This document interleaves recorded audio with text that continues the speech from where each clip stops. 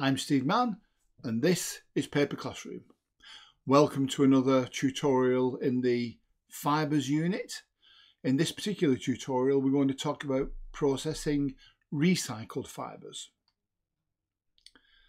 So the first question I have to ask you is, what is a recycled fibre? What's the definition of a recycled fibre? Well, a recycled fibre is a fibre that's been through the paper making system at least once. But this can be done in two ways. Take a moment, maybe stop the video, have a little think. What are the two ways that a fibre could go through the full paper making system?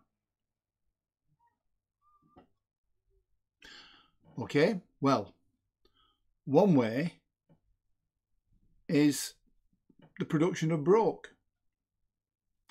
So we start off with fibres at one end of the mill, we disperse them, we work on them, we clean them, we dilute them, we get the flow right, we go on the flow box, along the wire, through the press section, the dry section, and we get some paper at the end.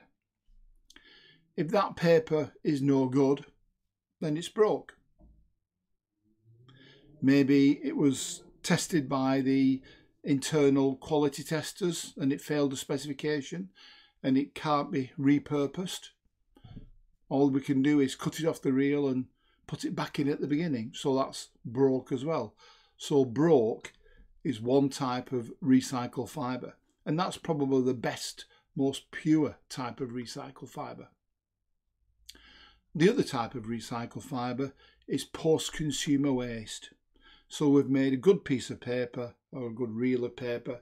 It's gone out, it's been converted into something else, a magazine, a newspaper, a box, and then it comes back as post-consumer waste. It has been consumed and thrown away, collected and returned. So two types of recycled fibre. Internally generated and used, broke, and this type of material here, post-consumer waste. This one, as you can see, is mainly cardboard boxes. Now, before we talk about the processing of recycled fibre, let's just recap and have a very quick look at the processing of virgin fibre. So we bring in a bale of pulp, we disperse it in a pulper or a hydropulper as is correctly called. We do some work on it, usually with a refiner. We might pass it to a cleaning system that could be screens or cleaners or a deculator. And then we make a piece of paper from it. The path for recycled fibre is actually quite different. So for recycled fibre or recovered fibre, at the point at which we disperse it, we also use that opportunity to do some cleaning and we remove the worst of the contamination. Once we've dispersed the fibre, we clean it again. And once we're happy with that being cleaned, we clean it again. And then it's ready to make paper. So with recovered fibre systems, there's no work to be done on the fibre. It's all clean, clean, clean. It's all about removing contamination. We don't need to refine it. We don't need to do any work on it because the people who made the paper the first time have already done that for us. And that's why recovered fibre is such a cheap, useful material. Somebody spent all the money doing the refining for us.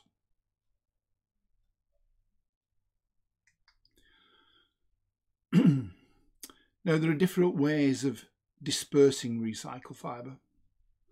There are, as I mentioned before, 5 different categories of recycled fibre, and each of those 5 categories could be broken down into 10 or more subcategories.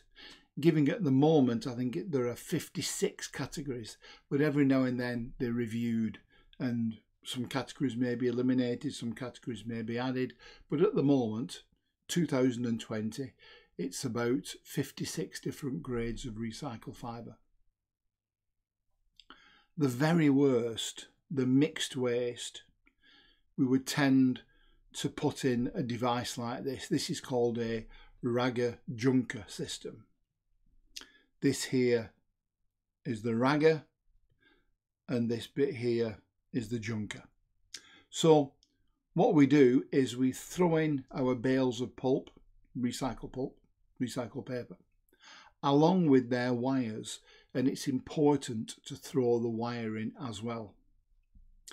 Here we have a rope that we call the ragger, and when the bales get thrown in there, you get this turning action from the rotor there. That will cause the wires to entangle around the rope, and that will then extend the length of this rope. So we need to pull it out a little bit, and then we throw more bales in, more wires are let loose, they entangle around the other wires, and we pull that out. Now, in that waste paper could be anything. There could be magazines, there could be boxes. Very often there are magazines that are wrapped in a plastic envelope. When that hits this rotor, the envelope will be torn open, the book will be dragged out and shredded. And that plastic could cause us problems later on.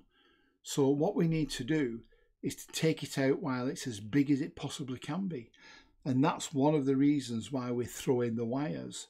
Not only do the wires entangle themselves and entangle onto the rope, they pick up these large bits of flexible packaging and they entangle them and they get pulled out here as well.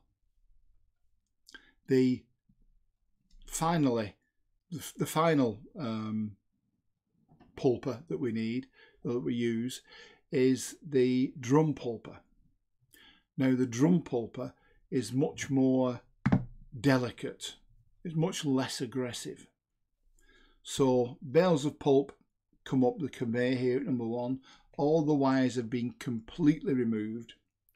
They drop down this chute, number 2, into this first part of the drum, area 3. There are baffles that simply pick up fibre and drop it, pick up magazines and drop them, pick up newspapers and drop them. That's all it does. And we have chemical showers there, high pressure needle jets, maybe water, maybe sodium hydroxide, maybe sodium silicate. And just this action of the baffles picking up the sheets of paper and dropping them cause them to fall apart. In this second part of the drum pulper, it's the external wall is full of holes. So as the fibre moves down through the system, all the fibres drop out of these holes and only contamination will fall out of the end of this pulper. So if you had anything stuck to a magazine like a CD or a CD case or some cosmetics or a child's toy, they will come out of this end. If you have paper with wet strength in the previous pulper, it would have shredded paper with wet strength. This is so gentle, the wet strength paper will come out unharmed. So for the drum pulper, we need to be a lot more selective in what we choose to put in, because it will not disintegrate things like wet strength papers.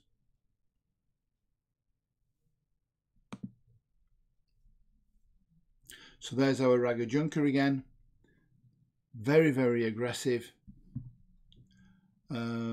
Small contamination or heavy contamination will drop down here and fall out of the junker. Lightweight float contamination will remove back around here, go through a screen, drop down in here. Useful fibres will come through there. So that is for the worst of all waste. This is for very selective waste.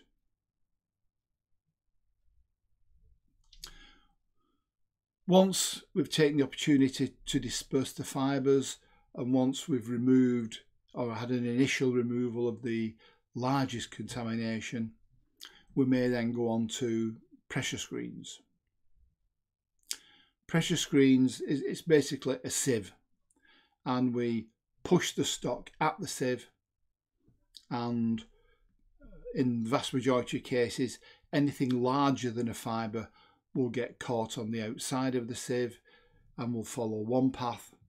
A fibre and anything smaller will pass through the sieve and onto the next stage.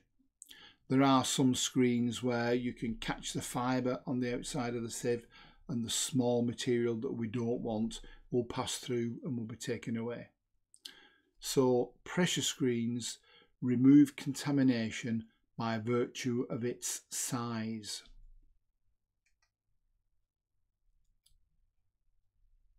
These are centrifugal cleaners or hydrocyclones, and these are for dealing with contamination that's the same size as a fibre. And the way we can separate fibre from contamination using this equipment is because of the density difference. The vast majority of contamination is more dense than a fibre, so we spin the stock around inside each of these hydrocyclones.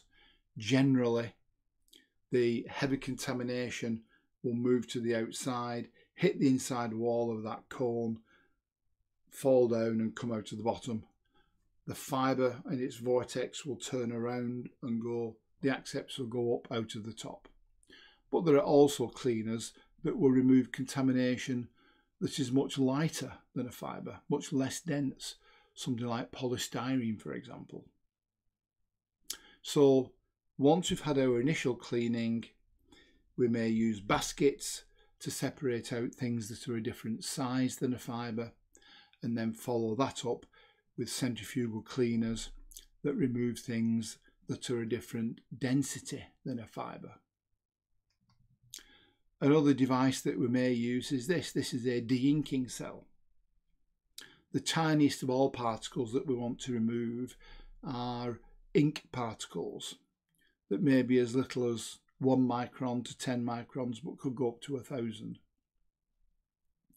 In these de-inking cells, we have a technique for separating the ink from the fibre, taking away the ink and leaving the clean fibre to go on. So I think that really summarises removing contamination. I've put this slide right at the end. This is a disperger. And the reason why I put it at the end is dispergers do not remove contamination. It's important to remember that. They do not remove contamination. What dispergers do is they reduce the size of the contamination below what could be seen by the naked eye. So that has a multiple good value. First of all, if the contamination is so small that it can't be seen, then we might as well leave it in the product. If it is so small, then the smaller it is, the less damage it can do. And the third thing is, if we separate it out from the fibre, we'll build up a mountain somewhere in the paper making yard, and ultimately we will have to pay somebody to take it away. If we can disperse it so that it's no longer harmful and no longer seeable, then we sell it with a product, and we're selling it at the same price as the product. So we're selling our waste at a premium price. And that's what dispergers do. They disperse materials, but do not remove them from the system. Okay, well, thank you for watching that video on processing recycled fibre. We will be talking more about recycled fibre in subsequent videos when we get on to stock prep. I hope you enjoyed it. Thank you for watching. Please feel free to leave any comments, and I look forward to seeing you again. Goodbye for now.